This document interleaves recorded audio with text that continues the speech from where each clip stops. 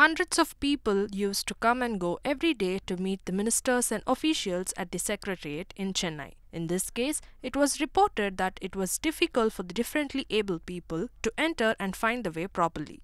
Accordingly, pathway signboards have been installed at all locations of the Secretariat in order to guide and help them with the way. In addition to this, new color boards with Braille characters and Braille footpaths have also been installed at some places.